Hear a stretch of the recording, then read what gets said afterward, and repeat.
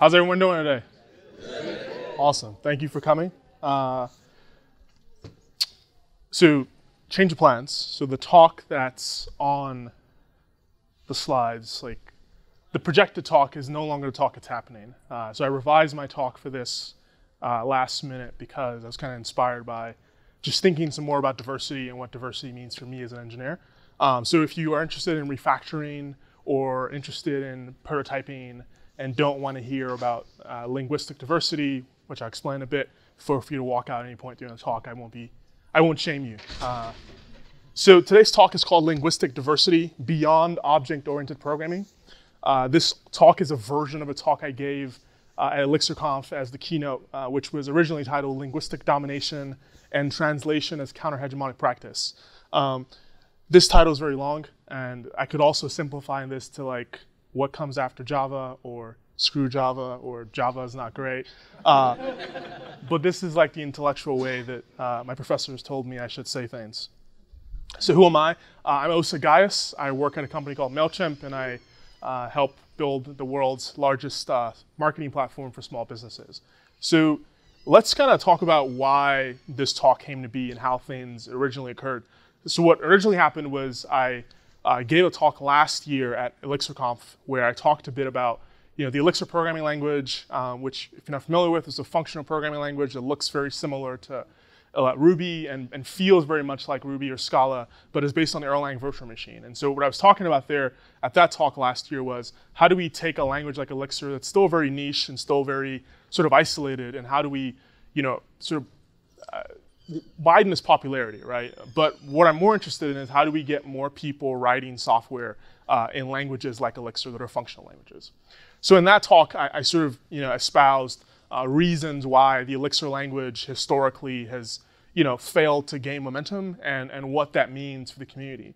And so in this talk, I wanted to really understand how exactly it is that languages become popular. How is it that we end up using certain languages at work?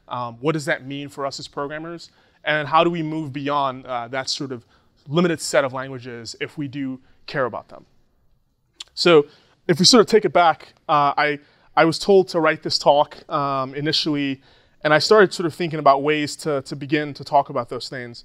And to be honest, I struggle with giving a talk like this for many reasons, because although I was excited and very happy, I was sort of a little scared, right? Because the kind of talks that I usually give are very like in-depth, like a bunch of code, a bunch of like talk of monads and like all these high-level concepts in computer science.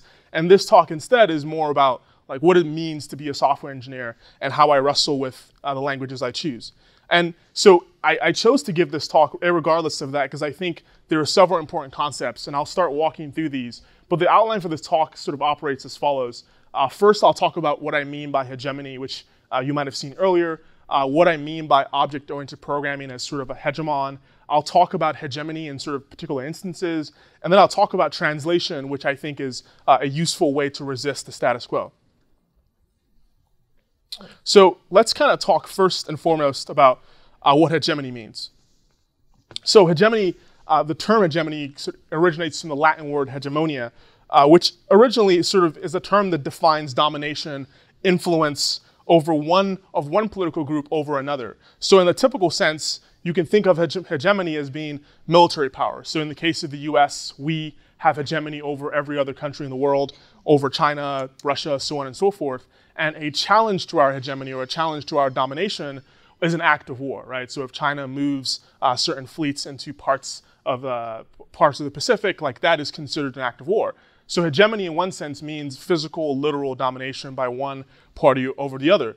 But the second form of hegemony that I think is more interesting emerges from sort of French and Italian philosophical work. And the argument here is that hegemony is not necessarily physical, right? It can be in the realm of ideas, through thought, through language, so on and so forth. So if we think, for instance, of institutions that we sort of are beholden to, like the church, the news media, the school institution, like these are tools of hegemony, they are tools of power, they are tools of control in the population, right? Not in some sort of like conspiracy, like tinfoil sense, but in a literal sense, right? We get information and we decide how to become human beings through these institutions, right? They affect our thought, they tell us how to think, what is within the norm and what is outside the norm. Now, if we extend this, we can think of one form of hegemony that's particularly interesting, which is the idea of a lingua franca, right? A lingua franca is sort of the accepted language, right? But in the case of in the modern world, English is a lingua franca, right? So you take an instance like of me. I was born and raised in Nigeria. I came to America as a kid, and I only speak English, right? That is literal, sort of lingua franca domination of the realm of ideas, right? People who live in certain countries outside the US do not speak their native language because the accepted language of the world is English, right? So we can think of English as being a sort of dominant language because it dominates the discourse even in countries where people are not supposed to speak English natively.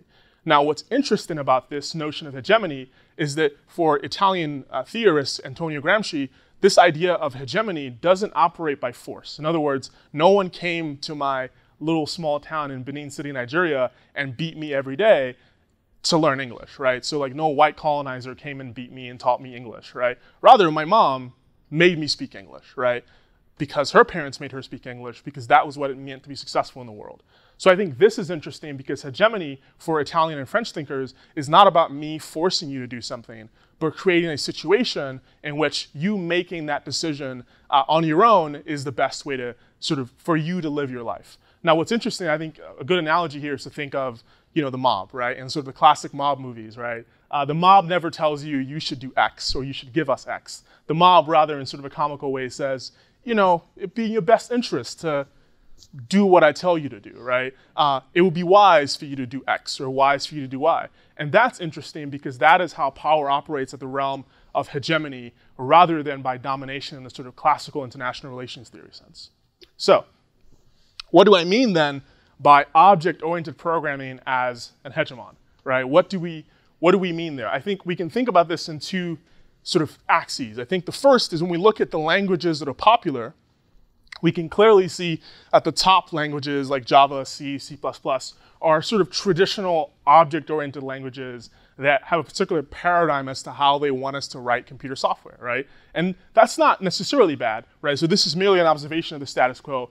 And then secondarily, if we look at the number of jobs, right, that people are posting, we can also see that these object-oriented languages like Java, JavaScript, so on and so forth, are still dominant, right? So either by way of looking at popularity of languages, or more importantly, by looking at the number of jobs that are being offered, we can see that there's sort of a clear dominance.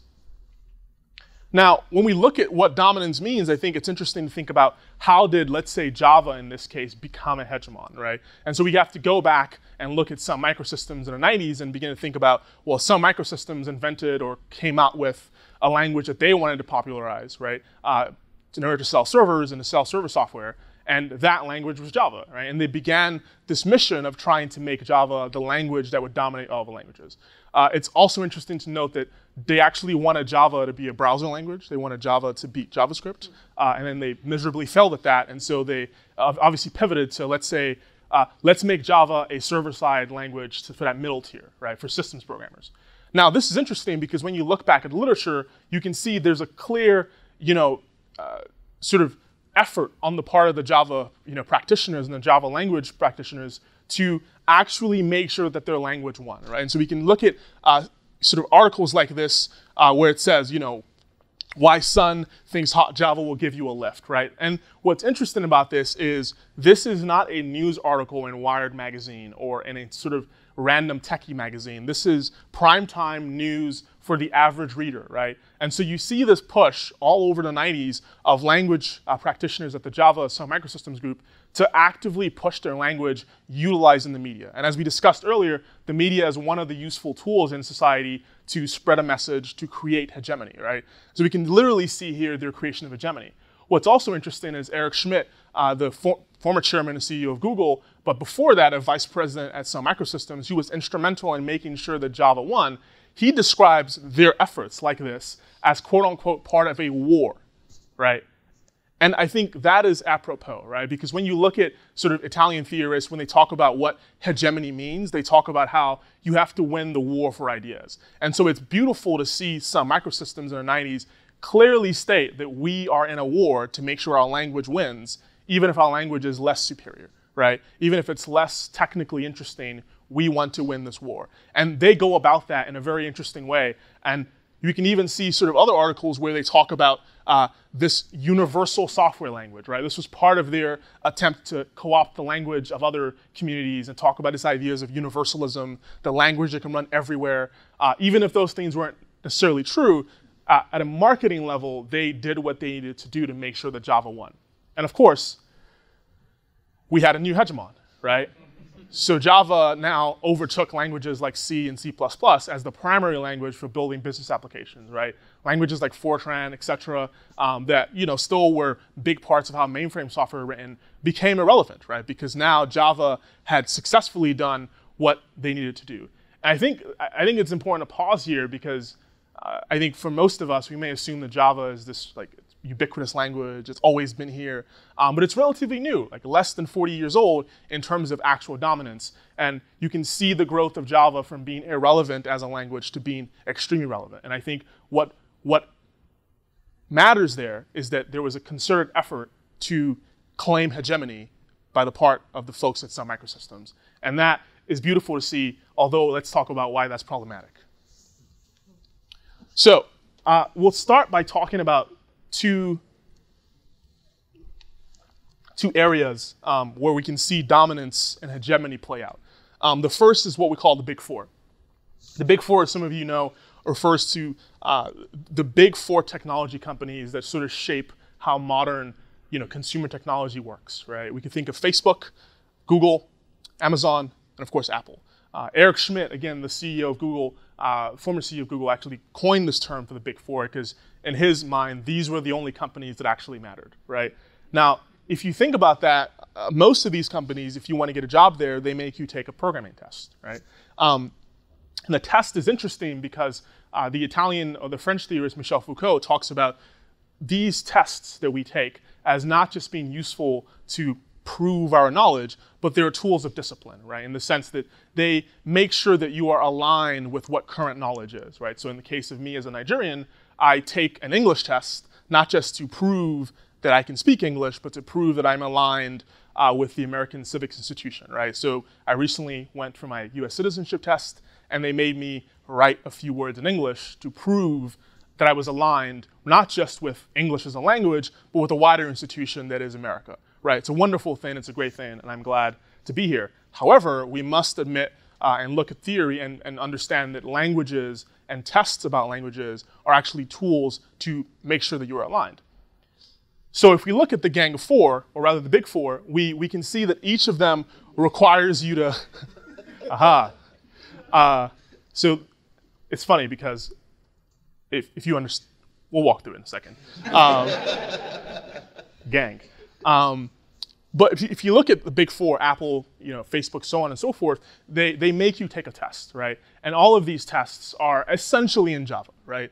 Sometimes you can do it in a different language, but you are strongly encouraged to do it in Java, right? You are strongly encouraged to do it in an object-oriented language. In fact, your recruiter will play this game with you of cat and mouse, right? Where they're like, you don't have to do it in Java, but here are a bunch of materials in Java. And if you don't do it in Java, well, maybe you should do it in Java.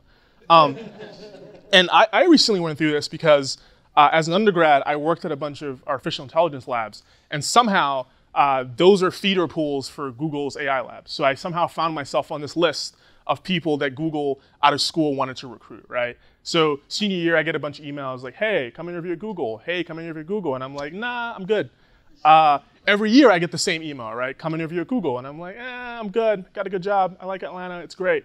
I kept giving these excuses for why I did not want to interview at Google. And eventually I had to admit, I hate your programming interviews. I think they're terrible. I think they're a bad proof of intelligence. All the studies say they're terrible. Stop doing them. But they were like, no, that's how we do interviews. So you have to interview that way. So I said, okay, cool. I'll interview. Like, it's a free trip to California. My best friend lives there. Let's do it. So I pass all your interviews. I get to the final round where I got to fly out and do all the fun stuff. And I decide, like, to really examine myself and say, why am I actually trying to interview in this language? But before we discuss my own experience, let's talk about this other gang of four, right? That other gang of four refers to the four sort of authors of the popular book on programming design patterns, right? And the gang of four can also be interpreted as a series of design patterns you should know, right? You can think of them as strategy, adapter, so on and so forth. These are classic patterns that in school you have to learn, and if you don't learn them in school, at some point in your job, someone will reference them and you'll have to like figure out what they mean. But what's interesting about the gang of four is they are essentially only object-oriented design patterns, right? They are primarily for building object-oriented pieces of software, right? They assume certain things about inheritance and composition and why those things are necessarily good. Now, what's problematic about that is, of course, we know that the best way to build pieces of software are not necessarily in object-oriented systems, right? You can build languages or you can build systems in any language, in any pattern, and they will be really interesting, right? But what's interesting is that when you go to work, as a programmer at most companies today, if you do not know the gang of four, at some point during the interview phase or during the pull request phase, you will be encountered with this test of intelligence, right? Which is, do you understand object-oriented programming? And if you do not, are you really a competent programmer, right? And I think that is interesting because, of course, you can be a competent programmer and have never heard of the gang of four, right? Because the gang of four is relatively new as a programming pattern, series of patterns, right? But what's interesting about that is the fact that it has become, in a way, a lingua franca for how we decide that languages or decide that pieces of software should be written. And that, I think, is inherently dangerous because, of course, it is only about object-oriented design patterns. It is not about the myriad other patterns, whether they be dynamic languages, functional languages, so on and so forth, that can be used to build robust, resilient pieces of software. So, how do we resist, right? So I got to this point. I wrote this talk. I started giving versions of it to myself. And I was like, at some point I'm going to get here and people are going to be like, well, you hate Java and you hate Java programmers. And what am I supposed to do? Like throw my hands up and like not get a job? How do you go about resisting this, right? Gramsci, the Italian economist I just mentioned, says, you can't really resist hegemony at the level of force, right? You can't have a frontal assault on hegemony, right? In the same way as I cannot, refuse to take the American citizenship test because I don't believe that English should be the lingua franca of the world, right? I can't do that because I need my citizenship because, yeah, you need that. But we must resist in some way, right? Like we cannot just let power dominate us. We have to find some way to begin to, bring up ideas. And so Gramsci says that what we need instead is a war for ideas, right? A war at the level of ideas. That we have to confront these sort of dominant powers, not, by physically assaulting people, right? So don't go beat up Java programmers. That's not what this talk is about, right? Rather, it's that we have to counter the ideas that are dominant, right, at the level, at the moment at which ideas are being debated, right? And that's why I think of tech conferences as a place in which like we're supposed to share ideas and talk about what these ideas should be that we go forward and use as programmers. I think of the programming interview as a moment at which ideas are being contested, right? Your intelligence is actually being called into question, right? So what better place to confront power and to confront the test of intelligence? So this brings us back to my Google interview. So I was in Nigeria over the winter break for all December, seeing my family who I haven't seen in 20 years. And so I said, well, I've got 4 weeks in Nigeria. I'm going to use part of this time to study for this Google interview, which got my dad really excited, because he was like, Google, I've heard of it. It's a real American company. You should get a job there, which sort of belies this point, right? That for the average programmer, the gang of four, right, or the big four, should not just be thought of as, these cool companies that you might go work for, right? But they are the companies to work for, right? In other words, they are the height of your success as an engineer, right? For me as a child of immigrants, working at Google is not just about, whether or not I get a job there. It's the American dream for my parents, right? I brought my kid to America. He now works at Google. Success achieved, they can retire. Right, so for me, I think it's interesting to think about the fact that the big four represent this signal, right, of success, right? They represent this signal of engineering excellence that if you do not get into the big four, if you do not achieve that level of excellence, you have to call yourself as a programmer into question, right? You will always know that you never worked at Google. And we can say, well, Google sucks, it's terrible, they don't respect privacy, right? But you always know that there are costs associated with that. The first is the career cost, right? Your career will be net better if you work at Google if you did not work at Google, right? Like you'll get better jobs, better comp, so on and so forth. So I think there's something to be said for the fact that there is this sort of North Star, which is the Big Four, and that the only way to get into that sort of gate is to actually go through the program interview test.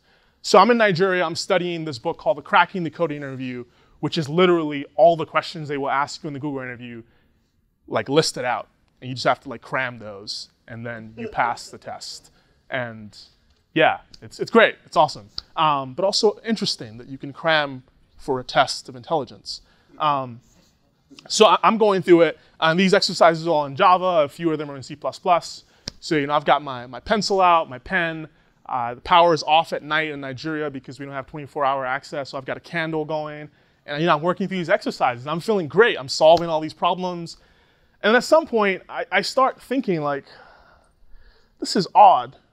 This is very odd. So the first example I'll give is there's this programming exercise we have to build a least recently used cache, right? So implement a cache, right? And then your goal is to remove the least recently used item. So I sort of think about this in the first instance, right? Before I show any code, I'll sort of talk about what's happening to me here. So I'm at night, I'm solving this, over candlelight, and I'm like, oh, okay, I've got this. I can do this Java implementation. This is pretty good. And at some point, I sort of start thinking about this, and I'm like, well, what would be truly radical is if I did this in not Java. What if I went to the Google programming interview, and instead of coming in with a language that my recruiter has, on multiple occasions in a passive-aggressive way, told me I should use, what if I come into the interview and I use my language of choice that I use at home for my work, which is Elixir, right? Language I have the most experience in. And at first, I'm kind of scared, right? Because I'm like, this is gonna be, I probably won't get the job, right? Like, I probably will have some issues if I do this in a language that's not Java. But I decide, let me try it, right? So what I try to start doing is I take all of the coding exercises I've been doing in Java, and I start converting my solutions into Elixir. And the first one is this LRU cache, right? And in Elixir, and I won't bore you with code here, but essentially in Elixir, you create some server, some instance of a server, in this case an agent, and then we simply keep the queue, we have a store, and then we keep our capacity so we can pop items off. And implementing the get operation is pretty simple. You just add things to your queue, you update the queue, or update the cache rather, and you update the queue, the state of the agent to have a new queue and a new store, right? It's relatively simple, relatively trivial operation in Elixir, and what I want to talk about here is what happens when I'm done, right? So I write this translation, I work through a few more examples, and I'm like, something's wrong. And what's wrong is this.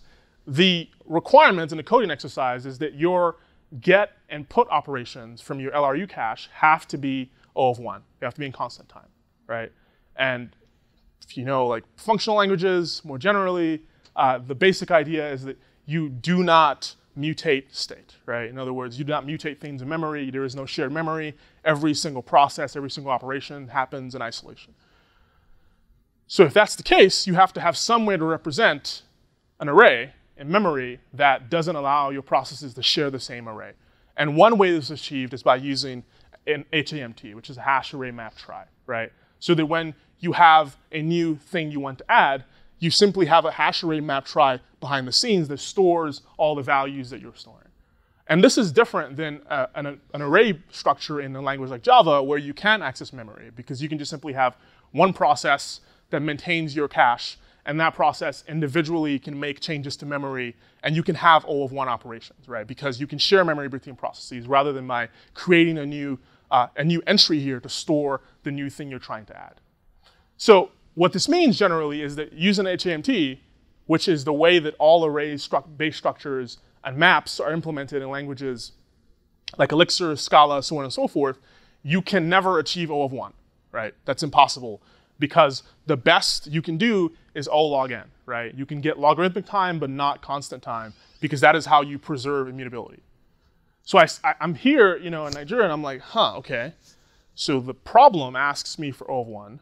That's impossible in a functional language. So how am I going to explain this in a programming interview, which is already short, it's 30 minutes. Now I have to teach this person HAMTs or assume they know what that is. And then we have to talk about, well, if your thing is logarithmic, over time it becomes constant just as your data increases. So it's generally fine in production, even though in theory it's not fine. And then I realized something was amiss, right? Because I was now wrestling with well, okay, maybe I can hack the Erlang virtual machine and create my own mutable data structure that would let me do constant time operations. I was like, wait, no, that's the entire point of immutability, is to not mutate state in memory.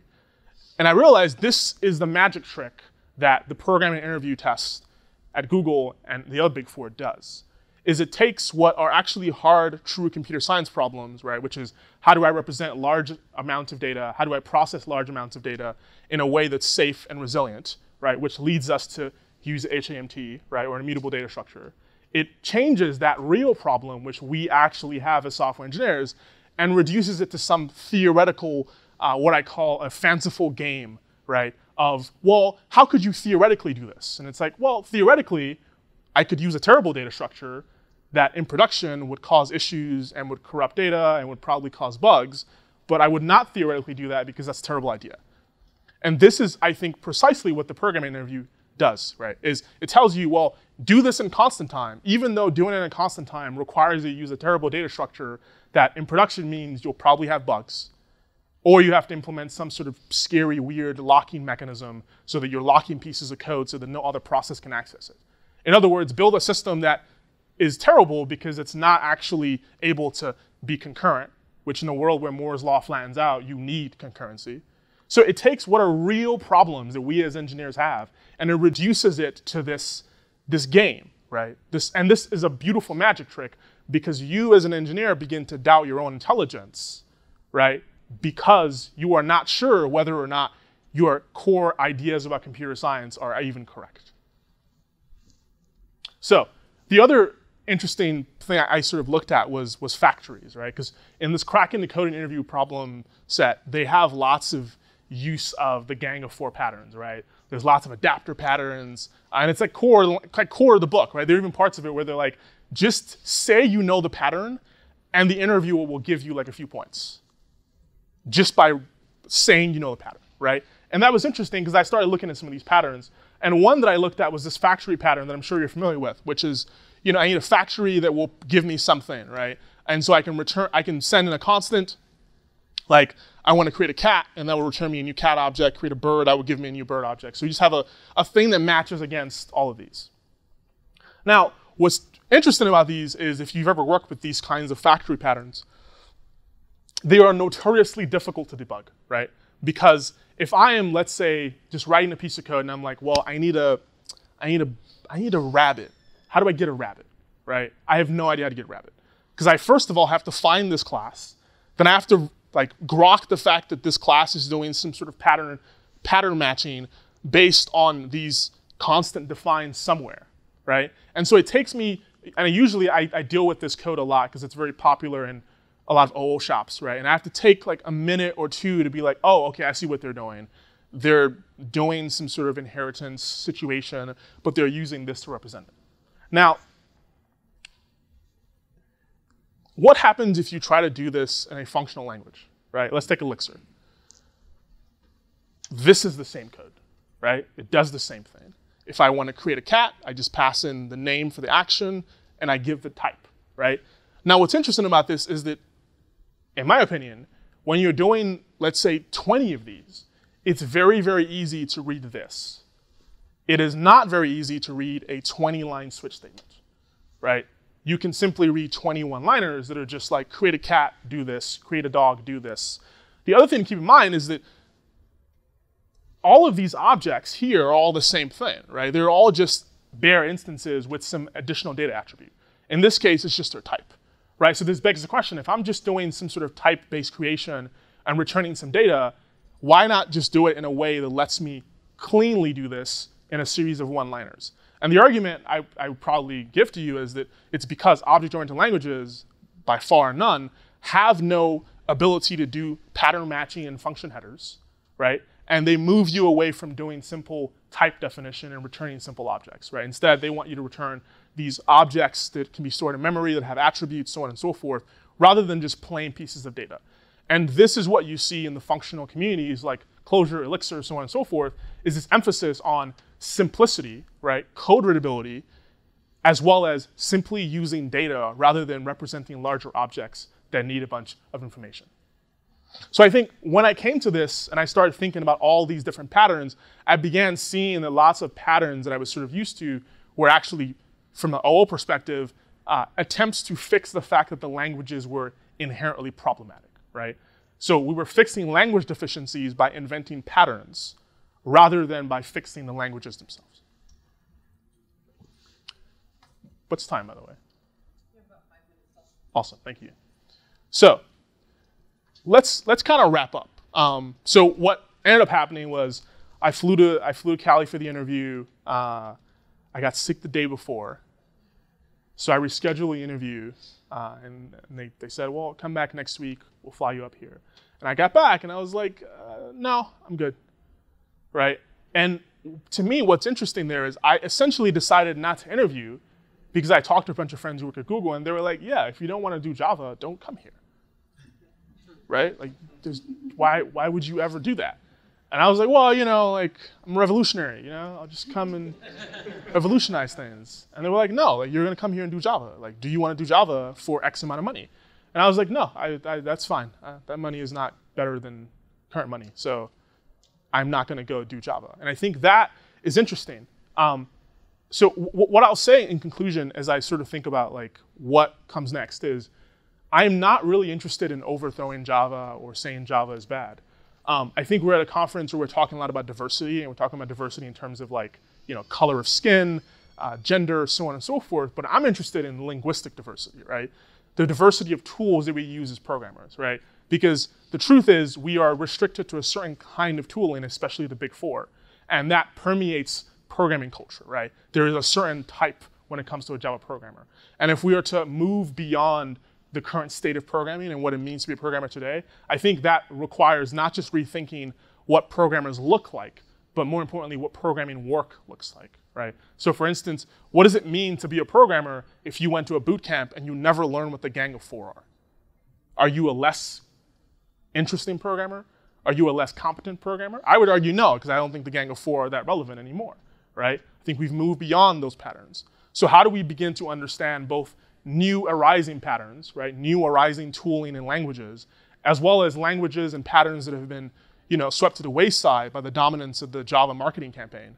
How do we begin to bring those tools back and embrace new tools that help us solve real problems in today's world? Because the truth is the problems that we encounter today are radically different than the kinds of problems that Java was invented to solve and are radically more interesting, right? But the question is, how do we begin to understand that linguistic diversity and that tooling diversity that we'll need in order to encounter and solve those new problems?